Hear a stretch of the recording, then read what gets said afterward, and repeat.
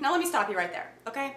Heaven and hell is only something that you can use on small children and people who are very gullible and people who have bought into the whole Christianity thing and other religions. I mean, some religions don't even believe in heaven and hell. So you can't use heaven and hell on people sometimes. You just have to step back and think kind of logically that if somebody's not religious and doesn't think like you, heaven and hell is not going to persuade them, okay? I'm not a child. It doesn't scare me anymore. Let's see if you are. Have you ever told even one lie? If you have, that makes you a liar. Oh my god, guys, hold on. Fucking revelation right now, okay? Telling lies equals liar. What? Because anything less than the truth, be it a half-truth, fib, white lie, or exaggeration, call it what you will, is nonetheless a lie. Oh my god, I never knew that before. My brain's gonna explode from all this new information. If you have ever used God's name in vain even one time, you're a blasphemer and cannot enter God's kingdom. Well, Jesus Christ, I wish I fucking knew that before, god damn it. The Bible says that if you have ever hated anyone, you have murdered them in your heart, and God will judge you as a murderer. Oh my god, holy shit. This is some profound stuff right here, okay? Let me think this through. If I hate someone, I pretty much murdered them anyways in the eyes of God, so I just fucking start murdering people. You piss me off, bam! You're gone.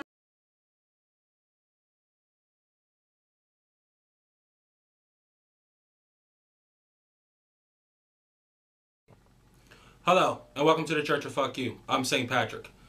Well, I've done a video before called the Top 5 Reasons People Hate Christians, and while I really like what I said in there, the video is of such poor quality that I decided to do it again. And I figured, hell, if I'm going to do it again, I might as well add some more shit to the list. So now, it's the top 10 reasons people hate Christians. Are you ready? I'm going to try to keep this fast because I don't want to have like a 20-minute video. So, let's go. Number 10. Ridiculous proof.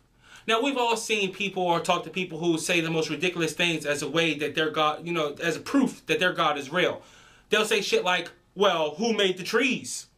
Or, who made the sun come up? Well, actually, the earth is rotating, and by the time it gets to a certain point, it looks like the sun is rising, but in all actuality, the earth is rotating into the position for you to see the sun. Which brings me to number 9. They completely reject logic. Any logic that you can bring up as far as the Bible or Christianity or why there would or wouldn't be a God, they completely ignore it like it doesn't exist because all they have is their faith. It's so irritating to talk to anyone of faith and they completely throw logic out the window, because how can you have any conversation without logic?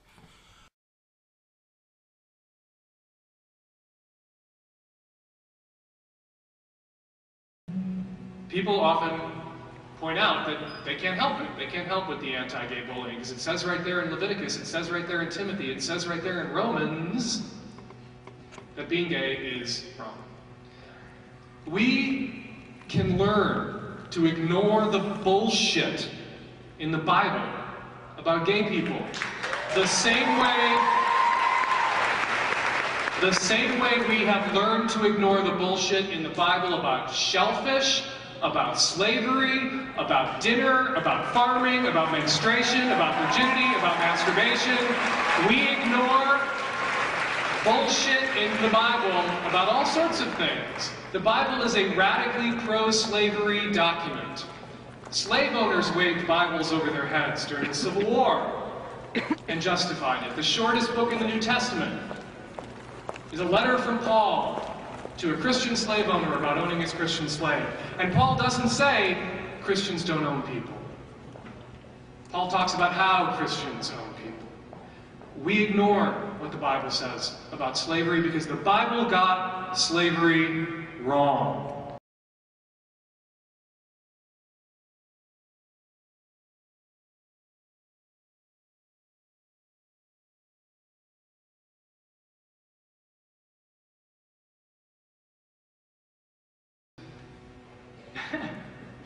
So you can tell the Bible guys in the hall they can come back now because I'm done beating up the Bible.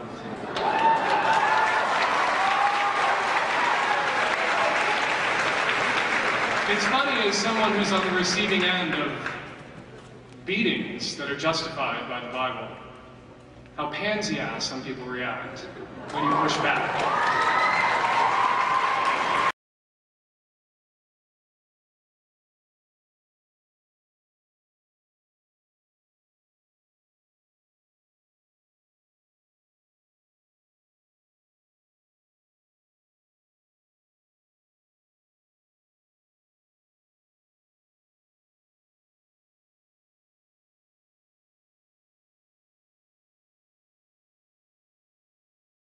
I want to start this video off by mentioning that I have a lot of good friends that actually are atheists. I work with a lot of atheists, and I work with a lot of non-believers, and I have many friends that I really love and have a lot of respect for that are atheists. So I don't want this to look like I am out to attack atheists, because I'm not. I love atheists. And in this video, I'm going to try to show you how to see what spirit is operating in people. And if we look at the characteristics of Satan, we can see that he's proud, he hates God, he hates Christians, he hates the truth, he misrepresents and twists Scripture, and he's a liar. And if a person is following the spirit of darkness in this world, they are going to show the same characteristics and the same traits that Satan does. You're going to see the same thing manifesting in that person. You're going to see that they misrepresent the Bible, they lie about the Bible, they have a strong animosity to Christians, especially to people that preach the truth, and you're going to see this manifest in them. And this is how the spirit world works. Spirit world is invisible, as you know, and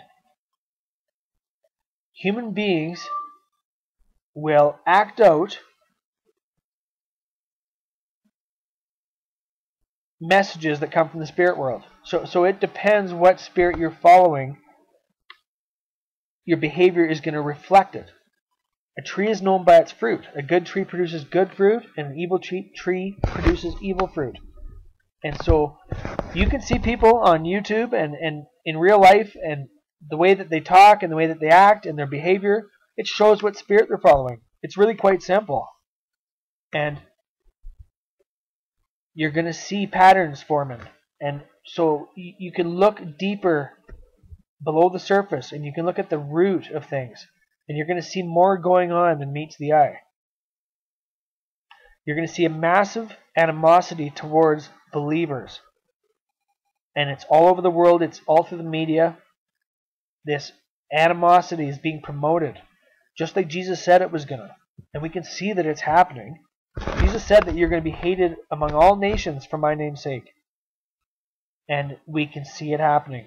Plain as day. And like I say, you can see the spirit world manifesting in human beings. And this is the evidence of the spirit world, is people's behavior. And so a lot of people don't understand how this works. And they don't understand that the spirit world is not the same as the physical world. Everybody is following a spirit. It's either the spirit of God, the Holy Spirit, or they're following the spirit of this world, the spirit of darkness. And if they're following the spirit of darkness, they are not going to want to come to the light. And John 3:19 tells us this, that evil men prefer darkness. And they don't want to come to the light because their deeds are evil. And they're quite happy there. They're willingly deceived, it says. So they don't want to come to the light. And you're going to see that they're going to manifest the same characteristics as Satan. And they're following the spirit of darkness, the spirit of this world. And their actions, their words, and their behavior give it away. And it's plain as day to see it. So you have to know what you're looking for. And they're going to misrepresent things. They're going to lie about Christians. They're going to tell people that Christians are bigots. And that, we hate people, which is just not true. We don't hate people. I don't hate gay people. It is a sin, according to the Bible. And, that's all that we tell people is, it's a sin and you're supposed to turn from it. Doesn't mean we hate you. But then you see all over the media that, we're haters and we're bigots and, just misrepresentation and twisting things around. And so this is what you're going to see. You're going to see a rejection of the truth and excuses why they're rejecting it. They have a list. Almost all non-believers and atheists have this list in their head of why the Bible isn't true and why they don't have to follow it, and why they're rejecting salvation and why they're rejecting God. But you're going to notice at the same time as they reject this, they're living in sin. They're doing wicked things. And so you can see what side of the fence they're on. they're on the wrong side of the fence, and this little list they've come up with, it's false. They say that there's no evidence of the Bible, but there's all kinds of evidence for the Bible. I've got books on Bible archaeology. There's so much evidence for the Bible. You know, there's lost cities. There's all kinds of artifacts and all kinds of sites where they've done archaeology, and there's just all kinds of evidence for the Bible. It's not proof. I won't say that it's rock solid concrete proof. All evidence can be argued, and this is what we see. Like when we find evidence for the stories of the Bible being true, you got some people that can look at it and say, oh, you know, that's pretty supportive of the Bible. You know, that looks like a match. And then you have a whole bunch of atheists and stuff jumping in there and, oh, no, it's not. And, you know, it's a spiritual battle. Like we are in a spiritual battle right now. And so the main thing I want you to understand is the evidence of the spirit world. And the evidence that the Bible is true is people's behavior. It shows that the Bible is telling us the truth. That every man is following either the Spirit of God or the Spirit of darkness. And the Bible tells us that we are in a fallen world right now. It's a corrupt, fallen world, and we can see the evidence of this all over the place as well. You can look in the entertainment industry, and you can see the videos, and just the music and the lyrics. It's endless, and you can just see this massive animosity rising against the faith and against Christians, and like I say, a massive misrepresentation. Twisting around the truth and focusing on false Christians that have done things and hypocrites and putting the spotlight on them and trying to make it look like Christianity is like this when it's not. And also I want to add that like all false religion comes from the same source, which is Satan. And this is why you can see through history and even in the last couple of years, you can see that the Hinduists, people into Hinduism, have been murdering Christians. Muslims have been murdering Christians. Buddhists. All the false religions are mounting together and joining together. They all see it the same way. They all have the same source. And they all hate Christianity. And it's just like back when Cain killed Abel. It's the same spiritual dynamics at work. It says that Cain killed Abel because his own works were evil and Abel's were righteous.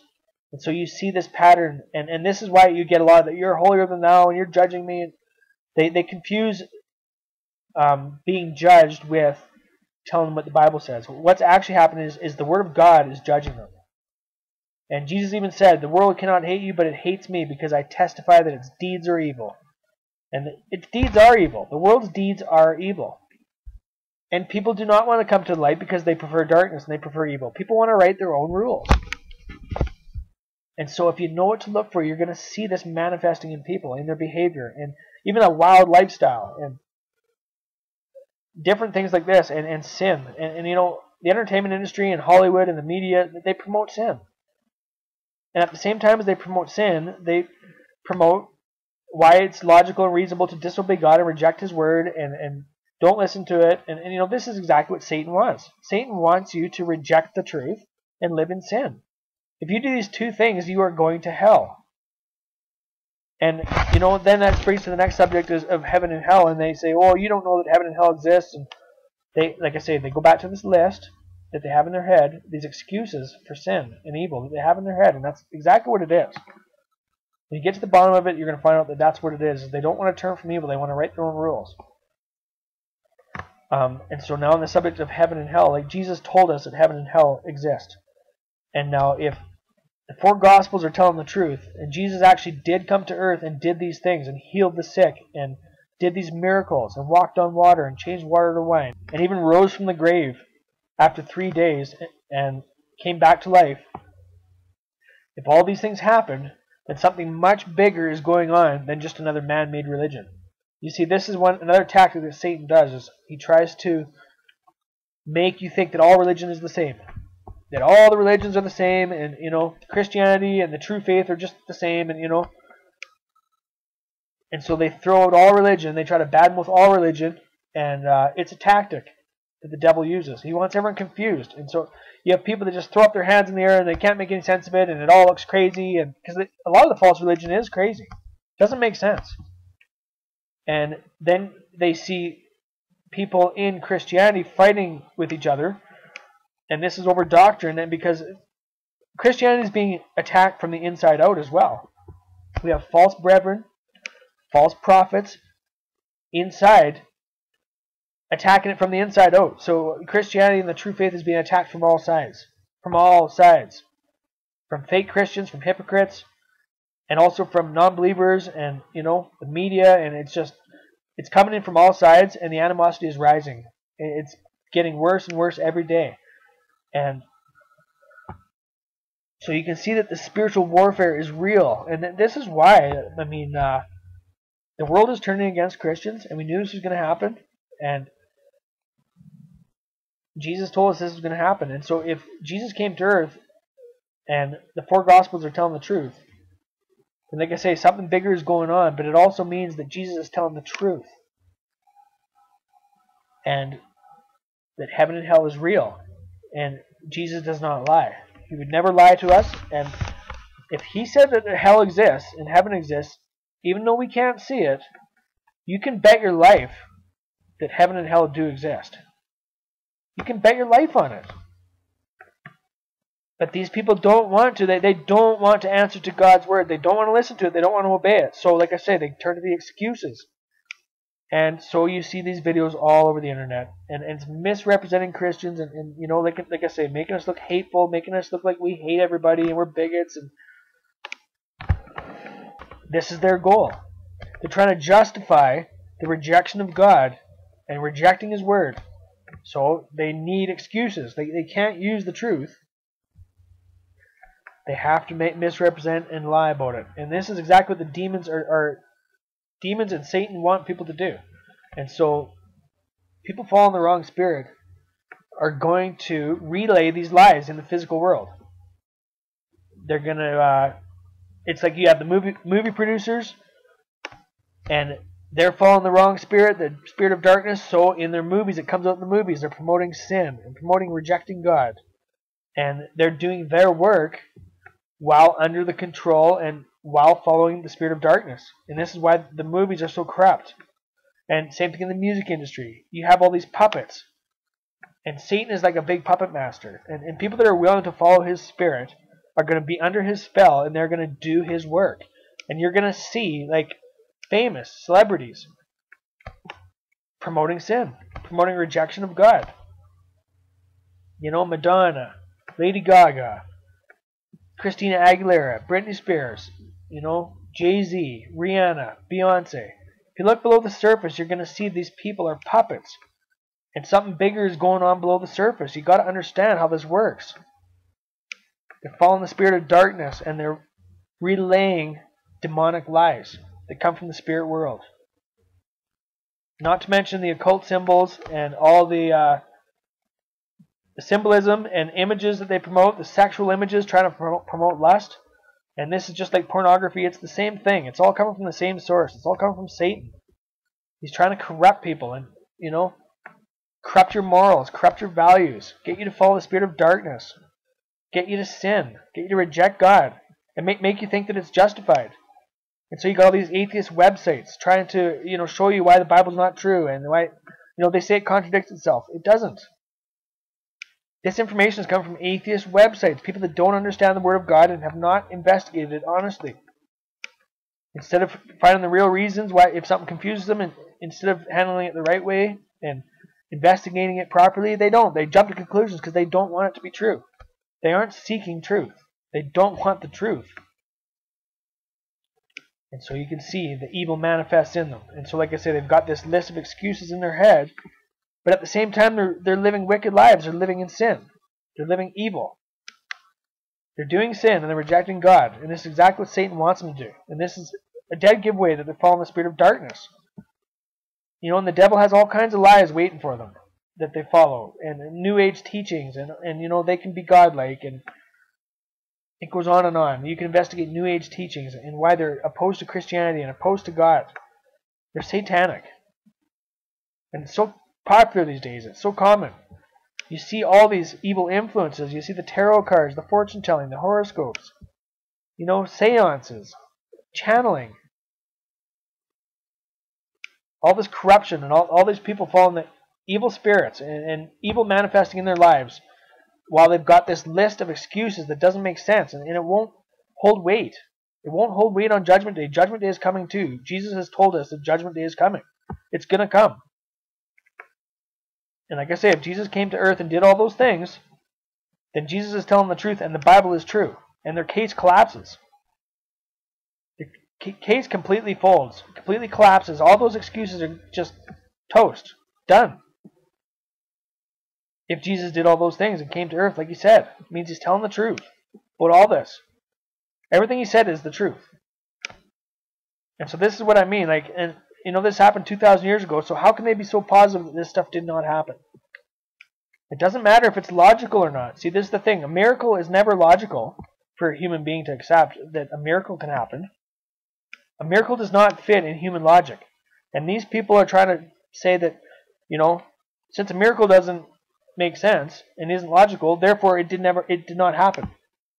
This is basically their argument. But they aren't sure that a miracle has never happened and that Jesus didn't do those things. So I just hope that you can see the connection and see how this works. And the spirit world is the spirit world, and the physical world is the physical world. They're two different dimensions. You can't test for the spirit world using physical evidence. You can't use like test tubes and microscopes and things like that and find God. Or the spirit world exists outside of our five senses. It's just like your thoughts. You can't see your thoughts, but by a person's behavior, you can see what they were thinking by the way that they're living their lives and the way they're acting it out. And the things that they do and the things they say shows what's going on in their brain. And it works just like this. This is how God separates the righteous from the wicked. Your behavior in this life and the way that you live your life, it counts. It's very important. The spirit that you're following in this world.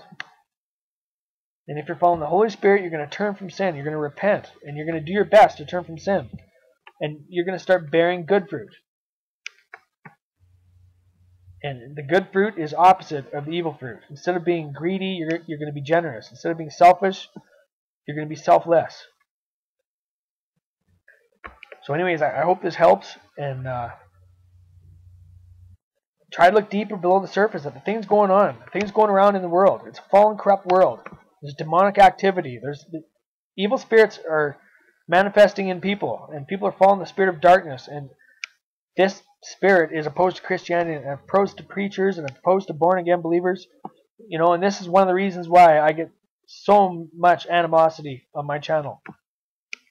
It's always getting attacked from all sides.